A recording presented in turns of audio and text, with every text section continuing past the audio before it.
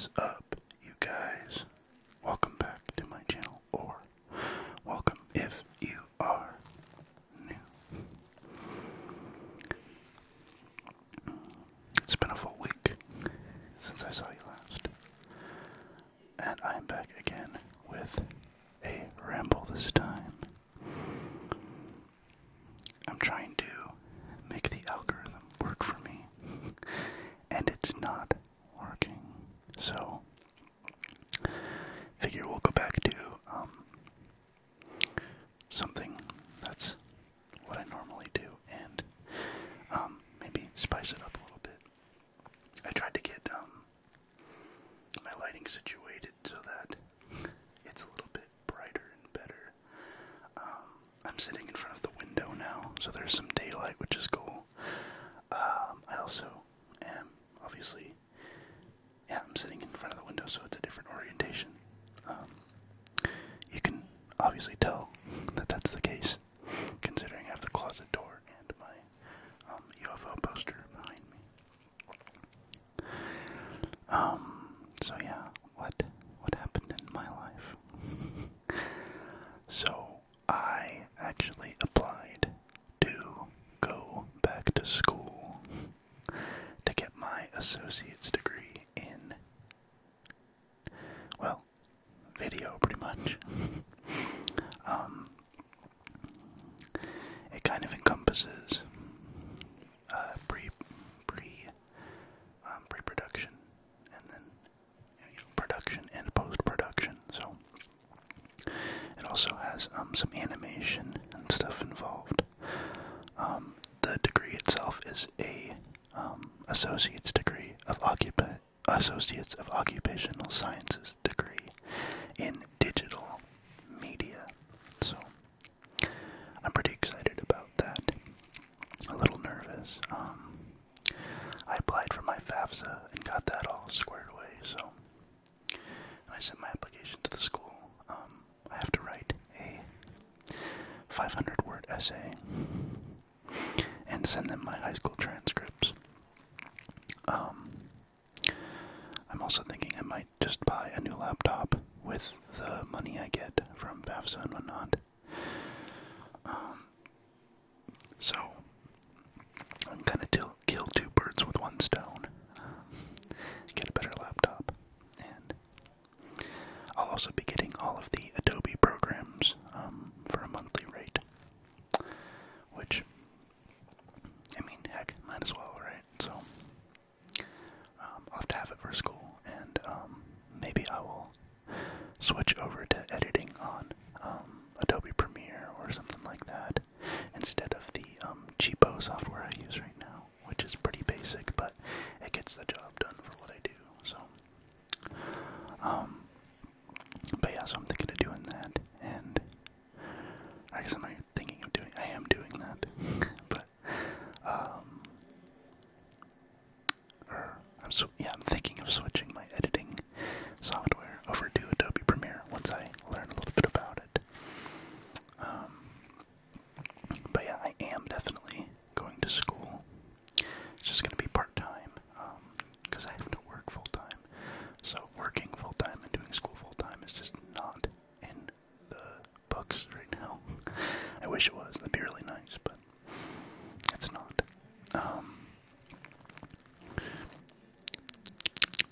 My mouth is extra clicky right now, which I think is possibly a good thing. You guys let me know in the comments below. I hope you like this video. I know it's a slightly different video. I messed with the lighting for like an hour and a half trying to figure out what the heck and how to, like, I just feel like this camera's so bad in low light, like it needs like just direct light right on my face. And honestly, this probably still won't even be bright enough because I'm in front of the window and whatnot, but I don't know if this is still going to be bright enough or not, but we will find out. And hopefully it is. I have my ring light shining from below, and then I have the daylight coming in through the window head on, so I also have my lamp over here getting a little bit of light from there, and it's just this camera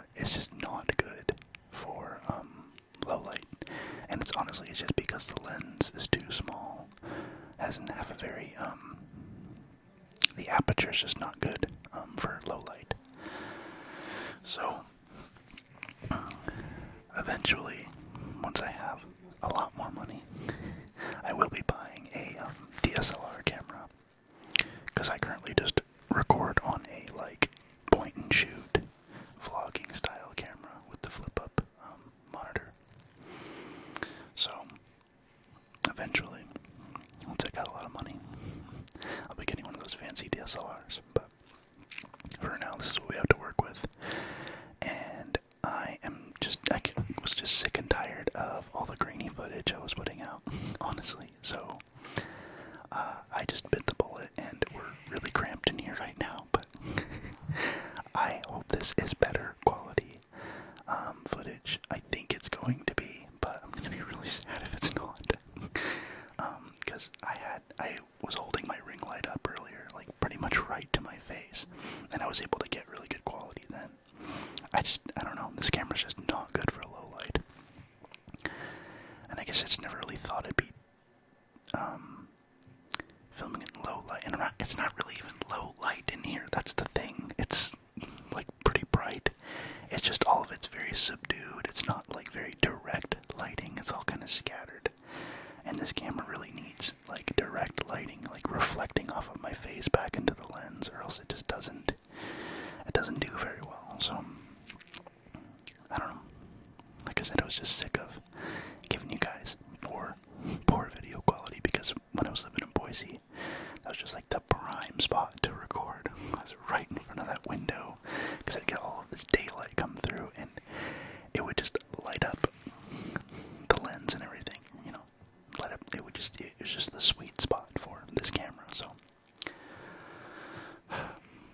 hopefully this will get at least most of the way there. We'll see, but yeah.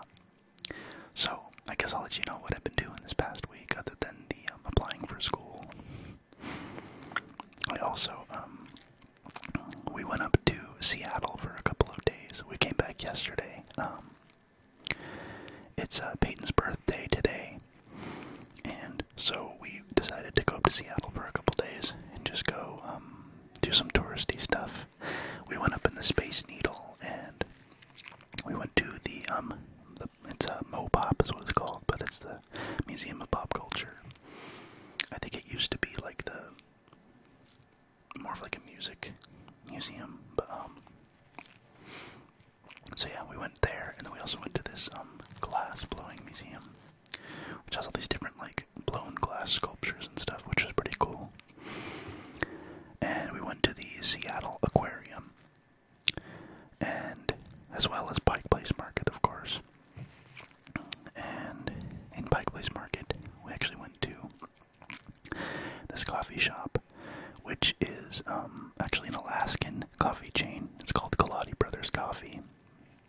So we went and got coffee from there, because obviously we're all from Alaska, so it was nice to, have a piece of home there, which is cool. So if you live in the Seattle area, go check out Kaladi Brothers Coffee. It's on Pike Street. It's next to, I think it's across the street from the Starbucks Reserve, which we also went there, that was really cool. It was pretty expensive, but it was cool. But yeah, Kaladi Brothers Coffee. If you live in Seattle, go try it. Tell me what you think of Alaskan coffee. So we went there, and then yesterday we went to the zoo after we went to the Starbucks Reserve. So the Starbucks Reserve is it's this place where they actually, it's where they roast all of their beans and stuff, and it has these big old drums, and they have these different craft coffees and stuff there. I got this, it was a nitro cold brew that was aged in a whiskey barrel. It was very good, and it had I think a egg white, meringue kind of cream on the top of it, and freshly grated nutmeg over the top. It was very, very high class coffee for sure. It tasted like really good whiskey without the alcohol. Obviously with like a coffee flavor, and then I had the cream on top, and it was, I think I spent $12 on it plus tax, so, and a tip. Or no, did I tip the guy? I forgot to tip him, yeah, because he never gave me my receipt. But yeah, it was expensive coffee, and you didn't get a very big one either for how much it cost, but it was an experience, and it was very good. So, I definitely recommend checking that out if you live in the Seattle area as well. I like coffee. I'm not like a huge coffee drinker, but on occasion I do like drinking coffee, so only good coffee though. So yeah, we went there, and then we went to the zoo, and we saw all different kinds of animals. We saw lions and tigers, but no bears, because the zoo is sectioned off kind of by country, like where the animals are from. And the northwest animals, that section was blocked off because of construction. So they had bears and wolves and mountain goats in that section, which we weren't able to see that, which was a bummer, because wolves are my favorite animal. But yeah, so we didn't get to see the local animals to this area in Alaska or whatever. But we did see lions and tigers and leopards and oh geez, what else did we see? What's a big leopard called? Not a panther, not a, oh man, a jaguar. That's what we saw. And we also saw gorillas, and we saw red pandas and a maned wolf. We also saw a bunch of lemurs and different kinds of monkeys and orangutan. Just all kinds of different animals. It was really cool. Very cool experience, and I definitely enjoyed it. I like animals, so it was just neat to see all these different things that you'd never see in the US. Oh yeah, there was ostrich and emu and giraffes and zebras. Peyton and I went to this like safari thing a couple weeks ago, so we were able to see pretty much everything that we saw at the zoo. But yeah, it was cool though. It was cool to be able to see all those things. So Seattle was fun. Cool little experience. I'd never actually so I've been to SeaTac, the Seattle Tacoma Airport, like 1,000 times, but I have never actually been like through the city of Seattle. So it was cool to go actually visit it and to see it in all of its glory. It's quite a large city. I didn't really realize how big it was. I always thought it was more like Portland in terms of size, but no, it's like 3 times the size of Portland. It is quite large. It's beautiful up there though. Pretty much like panoramic view of mountains, which was really cool. We went up to the Space Needle obviously, and we the clouds kind of cleared off a little bit, and you were able to see the mountains, the Cascades. We didn't see a Mount Rainier, but we did see all the North Cascade Mountains, and then we were kind of able to make out the Olympic Mountains. But yeah, that was cool. On the drive home, like through Washington, we were able to see a lot of mountains too, which was cool out in the distance. It's interesting, like you can kind of tell the difference between Washington and Oregon just because there's more mountains in the distance and less like buttes and rolling hills. And in Oregon it's more like rolling hills and buttes. I would also say I think there's more trees in Oregon than there is in Washington, but that could be untrue. It just seemed a little less tree-y in Washington, but I was not able to go to Port Angeles, which was where my mom was born, and that was a place I wanted to go check out. It's not like a super exciting place or anything, but I thought it'd be cool. It's very, very pretty there, though. It's sitting right on the edge of the Olympic National Park, and there's just this huge mountain range. It's just a little coastal city with a huge mountain range right behind it. It looks very much like coastal Alaska, so I wanted to see that, but that's okay. That's a pretty long drive from Seattle. That's like another 3-hour drive just to get there. And then you'd have to go back through, I think. Well, no, I guess you can kind of drive around the Olympic Peninsula and then just go south. And then go down through Portland and then go back home. But either way, it was really cool, and I'm glad I got to see it. So,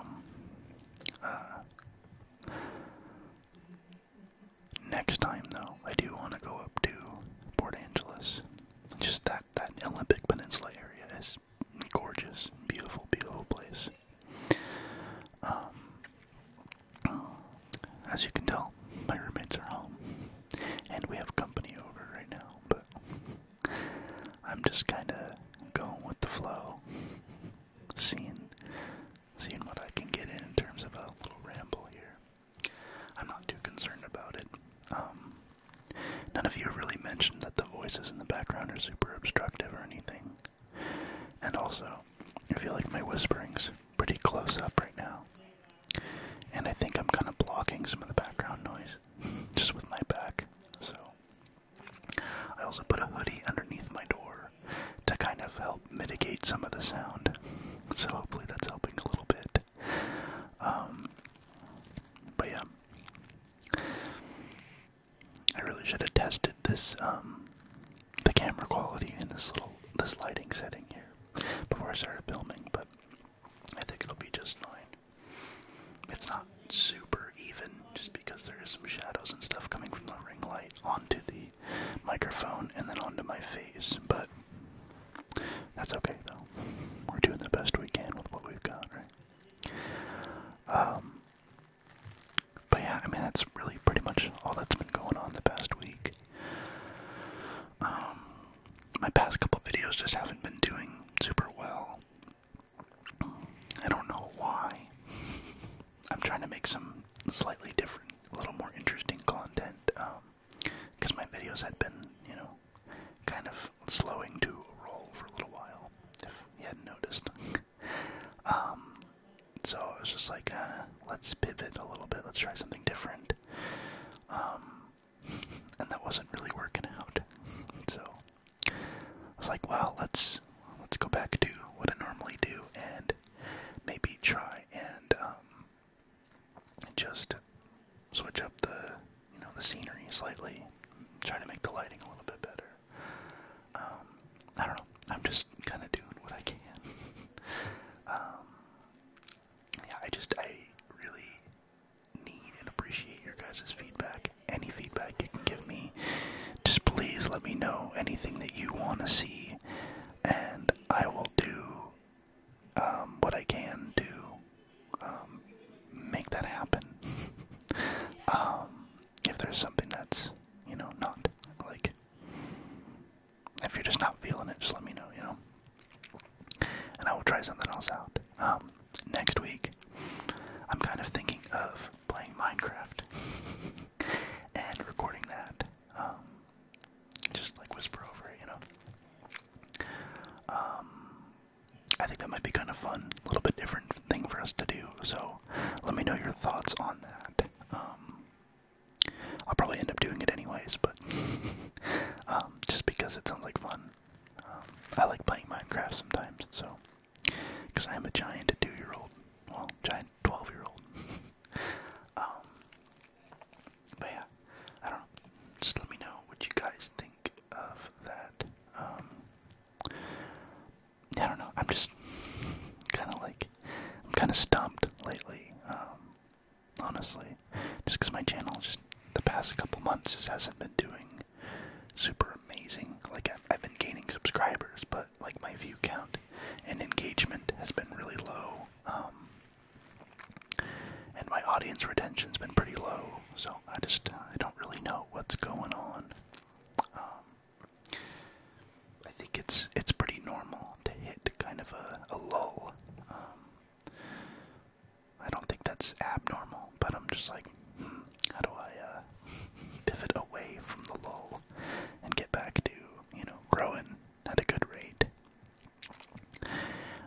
just has to do with just adapting, and changing with the community.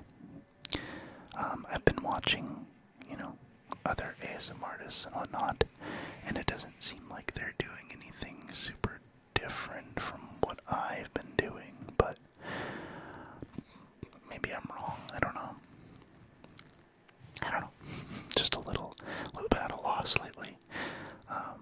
Just being upfront with you guys, but yeah, I appreciate you guys watching every video I put out, the ones who do.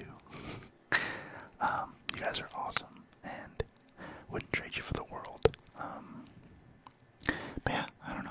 I'm just like, I just don't know what's going on. I don't know if it's the algorithm. It feels like I'm being like shadow banned almost, if that makes sense. That's almost kind of the feeling. Sorry about the camera shake there for a second. I accidentally kicked my tripod. As I said before, I'm in a pretty tight space right now, so it's not ideal, to say the least. But yeah, I don't know. I've been missing my dog lately. He's in Alaska because he lives with my parents, because he was my childhood dog. So, but I don't know. I just miss having a dog around me right now. Every time I call my mom, she's always getting on him about something. He's just a stubborn dog sometimes. He's such a doofus. His name is Axel. He's 100% yellow lab in breed and in stupidity. He's 10 years old and has the energy of a 5-year-old dog. Except his hips are all worn out, so he wants to get up and go and do everything, but he can't because of his hips. Yeah, he's got arthritis in his hips, and he's got missing teeth, and he's got a skin infection right now. He's just a pain sometimes, because he just goes and gets in stuff that he's not supposed to get into, and obviously he doesn't know better to not do that, so then we had to deal with it. But yeah, he's a good dog. He's just kind of dumb. I don't know, I just feel like that's how labs are. If you're a lab owner, you know what I'm talking about. Like, they're just, like, they're very happy, very, very friendly, very family friendly, good with kids, dogs, except for my dog. I don't know, he doesn't like kids. But in general, they're good with kids, but they're just stupid. Like, they're just doofuses. Like, they're very smart, obviously, but they just do dopey things. Like, I don't know.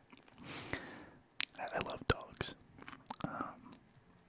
But yeah, I've just been missing my dog lately. I need to see him again this year, because he's not going to be around forever, obviously. He's getting older. He's going to be 11 this year, so yeah, I just want to be able to go see him. I don't know. It's going to suck when he dies, but that's life. And it's normal for dogs to move on from this life into the next. All dogs go to heaven, right? Gotta cross that rainbow bridge in the sky. But yeah, he's a good dog. He just does dumb things, obviously. He goes and rolls in rabbits, and he goes and gets in this pond. And obviously ponds aren't exactly the best thing to swim in. Stagnant, gross water. So he gets ear infections. They're actually yeast infections in his ears. So they smell terribly. So he just stinks all the time. He's just a doofus. But yeah, and it's just funny hearing my mom complain about him on the phone. He just stinks all the time. But yeah, because you can give him a bath, but he will go and roll in something or go swimming, and he's not supposed to. He just doesn't care. So my mom's actually thinking of fencing in the backyard so that he has to stay in the backyard, which I think is a good idea. But